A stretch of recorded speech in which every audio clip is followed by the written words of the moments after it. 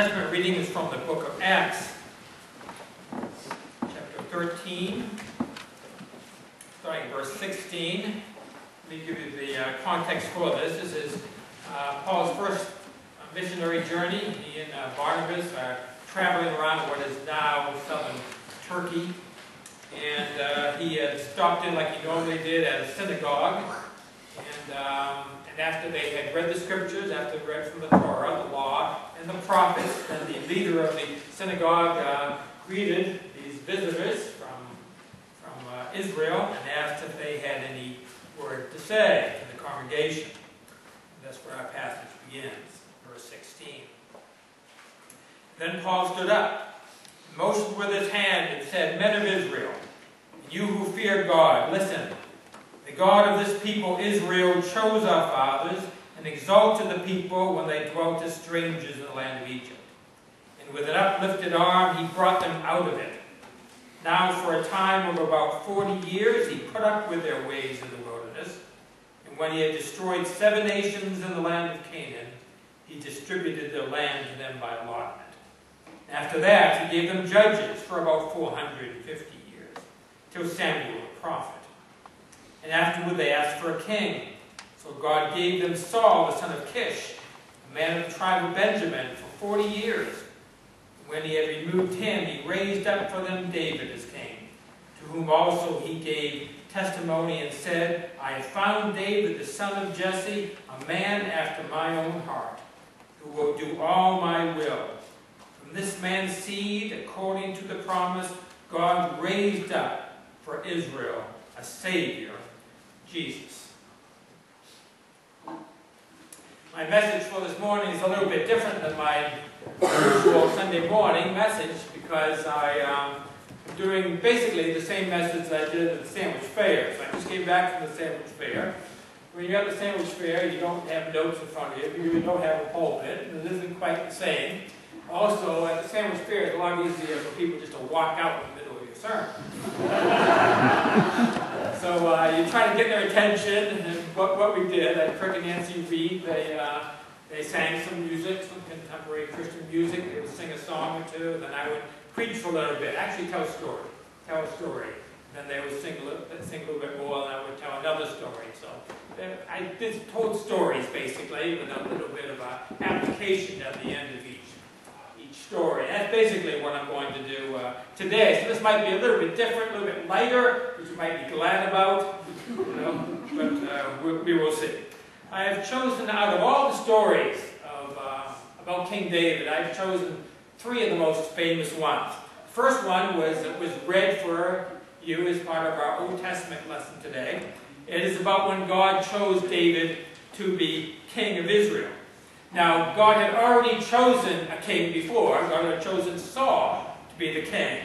But Saul disobeyed God, went his own way. He didn't really care what God wanted. He wanted to do what he wanted. So God could not use him any longer. So God rejected him as king and told Samuel, who was the spiritual leader, the old wise spiritual patriarch, if you will, of Israel at this time, to anoint a new king. And he told Samuel to go to the town of Bethlehem, to the home of a man by the name of Jesse, because God had chosen one of Jesse's sons to be the king. So Samuel traveled to Bethlehem, and Samuel offered a sacrifice there. Now, a sacrifice back then was basically an excuse for a feast.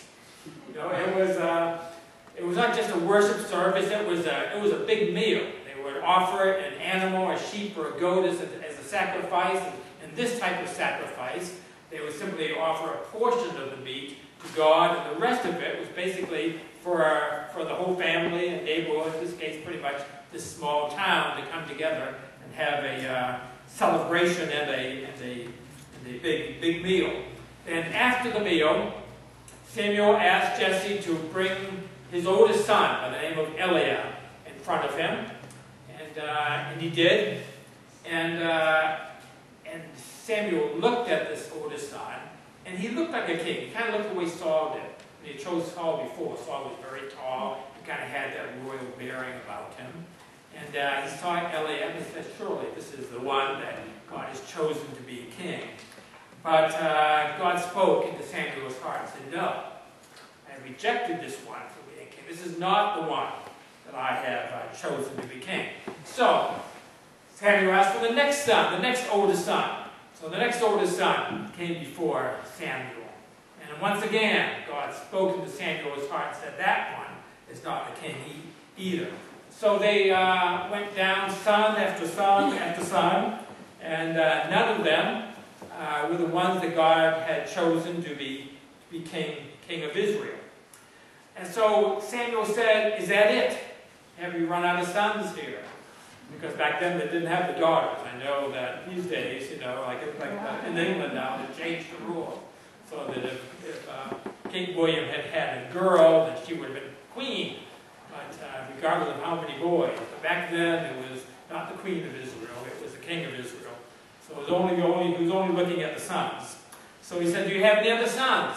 And he said, I have one more son, but he's the youngest, but he's out keeping the flock out in the field.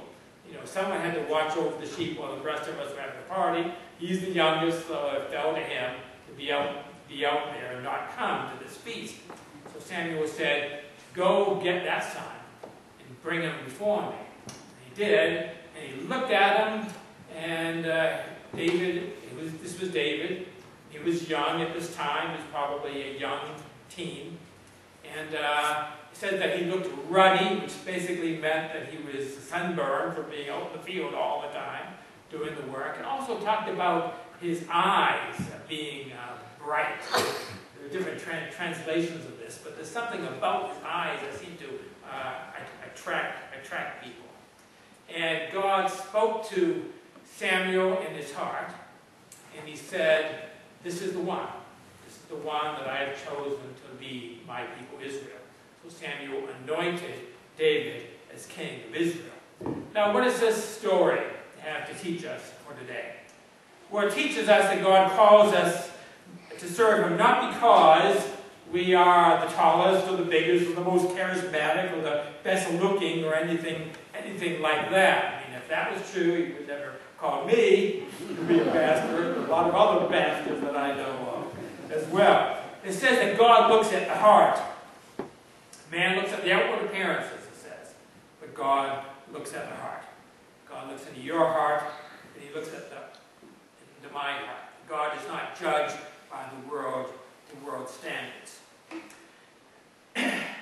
God is looking for people who are people after his own heart. David is described in our text, the New Testament text, as a man after God's own heart. And that's what he's looking for. He's looking for people who are looking for him, who love him, and are willing to serve him wholeheartedly. The second story from the life of David is the story of David and Goliath. That's found in the next chapter after Old Testament lesson today. It's in chapter 17. At this point, David is a little bit older, probably. He's probably mid-teens, maybe even older teens. He has not ascended to the throne yet, even though he had been anointed king. Saul had not yet died, so he had not ascended to the throne of Israel.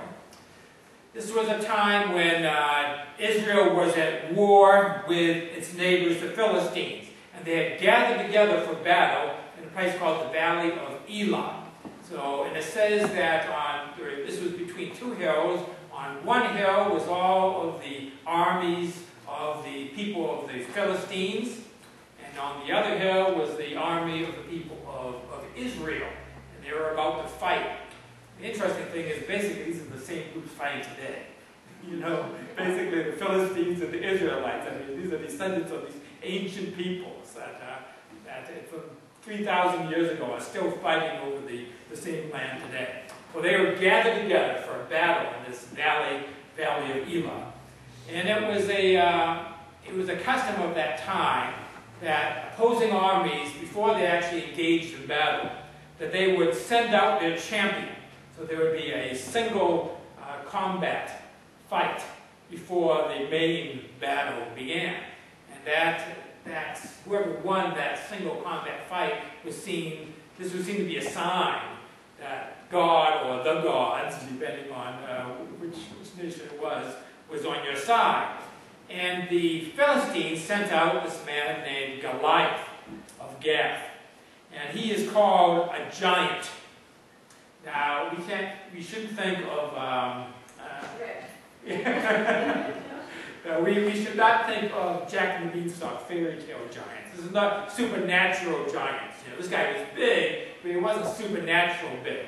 Basically, what we should think of here as a guy as tall as an NBA player and as big as an NFL lineman. So his guy is big, you know. Plus, he's an experienced soldier. He says that he was fighting since his youth. He was never lost a battle. So this guy was a ferocious opponent. So he was the Philistine champion. He came down the field, and nobody from the Hebrew army came to meet him, because everyone was afraid of him, basically. They figured if they were going up against this guy, it was certain death. So Goliath got out there and began to trash talk, basically. He insulted the king, insulted God, insulted everybody, you know, you can think of. But they wouldn't take the bait. No one would come forward. This went on for several days. Well, King David was still the shepherd. He was still the lone man on the totem pole. So he was out in the fields keeping watch over the flocks. He got a day off, and his dad sent him out to the battlefield, to the Valley of Elah, to bring a care package, basically, to the soldiers. His 3 oldest brothers had enlisted. They were going to be fighting in this battle. So Jesse sent David to the battle with a package for his sons, and to come back and tell them how things were going. So David went there, and he saw what was going on. He saw Goliath out there in the field taunting Israel's God, and taunting the king, and taunting everybody. And he said, is nobody going to come up against this guy? Is everybody afraid of this guy? It actually made everybody, all the Hebrews, mad at him. You know, they didn't like the fact that he was saying things like that about them. King Saul heard about it, called David into his tent, and in the midst of this conversation that Saul had with David, David volunteers to go up against this Philistine champion, Goliath. Saul basically says, you know, are you sure? I mean, this is suicide. I mean, you're just a kid. You've never had any battle experience at all. This guy has been a soldier since your age and has fought many, many battles. You know, are you sure you want to go in there? He says, yes. You know, I'm stronger and more stronger than you think I am. He goes on to say that twice in his life, when he was out watching over his flock, that he had fought off a bear and he had fought off a lion with his staff and with his sling. So he says, you know, if I can fight off a bear and a lion and kill them, surely I can kill this Philistine warrior. So Saul says, okay, we'll give you a chance. We get nobody else who's willing to do it. So but he says that it's under one condition, and that is that you wear some armor. We're not going to send you out there defenseless. So they found some armor that fit David, and his coat of mail, and a breastplate, and a helmet, and a sword. And David tried it out and walked around in it, and he never had it on, couldn't hardly move. He says, I can't do this, you know. I can't fight in this. I can't even move around it. So he took it all off. He decided he was going to face Goliath just with the things he normally had, his normal clothes on, and a staff, a shepherd's staff that he had, and a sling. Now, the sling that they used at that time was not the slingshot, you know, that we think of today with a wide wood, you know, with a rubber band or something. This was a leather pouch with 2 long leather straps on it. And in this pouch, they would put a rock. Now, it's not a pebble. Sometimes the story is told, and it sounds like a little tiny pebble or something. This is a good-sized rock. This is the size like a baseball, you know, so this is something. And if you put that in there and you twirl it around your head and you let go of one of those straps, it will go. I mean, so you think about a baseball-sized rock going as fast as any Major League pitcher could pitch a ball. That's the weapon. And David was good at this. I mean, David could hit a rabbit on the run with his sling. He'd been doing it all his life. So David went out there and confronted Goliath. Goliath trudged out there in all his armor, and David just kind of ran out there where he got the right distance away from Goliath.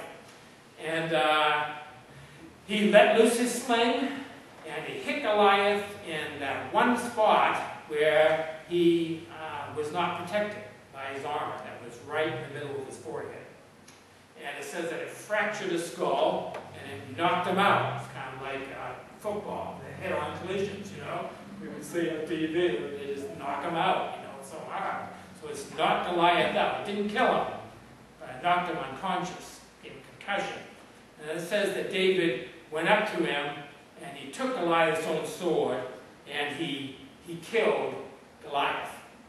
And that started the battle, and the battle went on, and Israel won the battle. Now, what's the lesson of this story of David and Goliath? David had said, and when he was facing off against Goliath, he said, "The battle is the Lord's." I think there's a lesson. It is that might does not make right, and the bigger weapons and defenses do not ensure victory. What matters is whether we are on the Lord's side, whether the Lord is fighting for us or against us. And this is true in every area of life.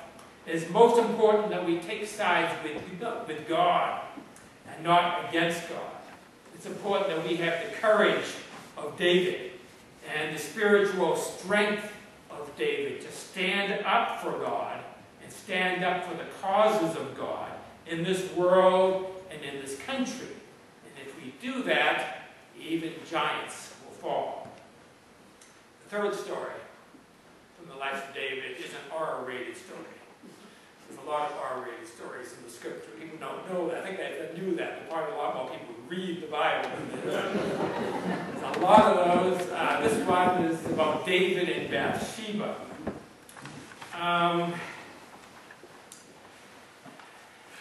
Bathsheba was a beautiful woman, it says.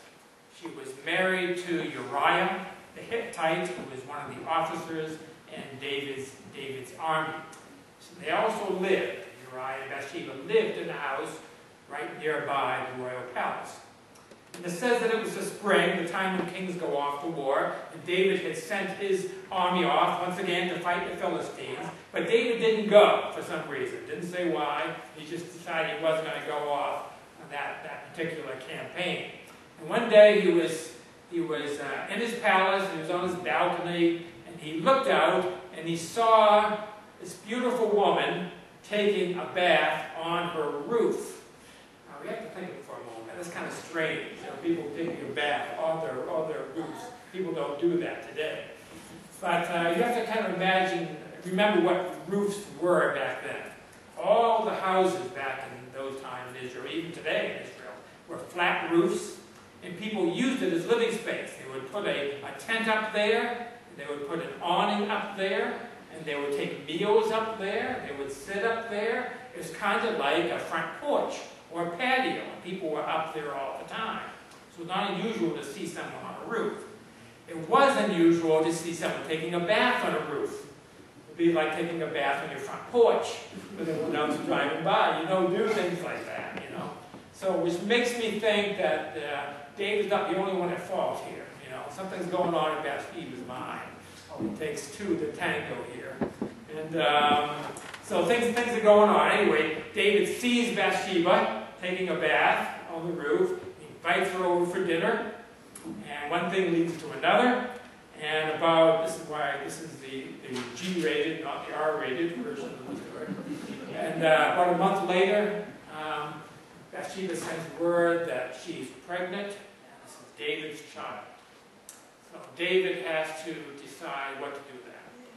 And he's a politician. Like a lot of politicians, he decides to cover it up. You know, politicians do some pretty stupid things these days. The stupidest thing they ever do is try to cover up their sin after they've already done it. Just admit it. But David was a politician too. And David tried to cover it up. He decided the best thing to do was try to get Uriah back in the picture and make it think it was his baby. So he called Uriah back from the front lines and talked to him and asked him how the battle was going and so forth. And and just told him to go home to his wife, spend the night at home. And that way he thought that, he would think this was his baby. Uriah would not do that. He was an officer. He knew that his men were out there sleeping on the ground under hard circumstances, and he was not going to enjoy comfort at home when his soldiers were not. So he refused to do that. So David had to come up with a plan B. His plan B was to get rid of Uriah. He thought the best way to do that was to get him killed in battle. To make sure that happened, he sent a message to his general Joab. And he told Joab to put Uriah on the very front line and then have all the other soldiers fall back without telling Uriah about it, and Uriah would be killed. And that's exactly what happened. Uriah died bravely in battle, and so David was therefore free to take Bathsheba as his wife and bring her over into the palace. So David thought it was fixed. He had solved the problem. No one knew what had happened. There would be no scandal at all, which was kind of silly. Does he really think that God didn't know what was going on here? Maybe he could fool people, but he's not going to fool God. God let that be known. He did that by sending a prophet, a preacher, by the name of Nathan. And Nathan came to David in his throne room one day, saying that he had a case that he wanted David to judge. But David was known for his wisdom. And so he told a story. So it's like a story within a story. Nathan told this story. He said there were two men in one city, a very rich man and a very poor man. The very rich man had many sheep, hundreds of sheep. The very poor man had only one lamb. And this lamb was precious to him. He lived in his house. He played with his children, ate from his table, just a part of the family. The kids loved this little lamb. Then one day a traveler came to the city and came to the rich man's house. And it was the obligation in those days that you show hospitality. And so this rich man was supposed to slaughter a lamb and have some meat for this traveler. But he didn't want to slaughter one of his hundreds of sheep. So he took the poor man's lamb, slaughtered that, and served that as the meal. And Nathan says to David, what should happen to this rich man? And David gets very, very upset. And he says, what this man did was wrong. This man should surely die. And Nathan looks David in the eye and points at him and says, you are the man. And in this way, David was convicted of his sin. He realized what he had done. He realized that God knew that what he had done. And to his credit, it says that he confessed his sin, he repented of his sin, and he received forgiveness of God from his sin. Now, what does this story tell us today? It tells us that there is no such thing as covering up our sin when it comes to God. No such thing as secret sin. No such thing as hiding anything from God. That everything in our heart and our lives are open to God. And that we need to confess our sins. For the scripture says that if we say we don't have sin, we're a liar. The truth is not in us. And if we confess our sins, that he is faithful and just to forgive us our sins and cleanse us from all unrighteousness. This is an important lesson to remember. That each one of us has fallen short, which is the basic biblical meaning of the word sin. And we need to confess that sin. And if we confess that sin, we receive forgiveness of sins through the one that is the sacrifice, the one who provides an opening for sin, the forgiveness of sins. That is Jesus Christ, who's often called the Son of David, because he is the descendant of the same King David. Let's bow our heads in prayer. Lord God, we thank you for these stories. So many stories in the Bible, so many interesting stories we tell over and over and over again, and they touch us in many different ways. And Lord, these stories touch us. Especially, it helps us to realize that you see us as we really are. People might see us from the outside, but you look on the heart. You see the good in us, you see the sin in us. And Lord, there's one thing we need to do. We need to come to you honestly, in a openly, without hypocrisy, that we must confess our sins to you and realize that no matter what we have done, you will forgive our sins. David was an adulterer and he was a murderer. Yet it also says he was a man after your own heart, because even when he sinned, even when he fell, he confessed that and received forgiveness. Lord, we have sinned and we have fallen. We confess that. We pray that you might grant us that assurance of forgiveness that we have through our Lord and Savior, Jesus Christ. It's in his name we pray. Amen.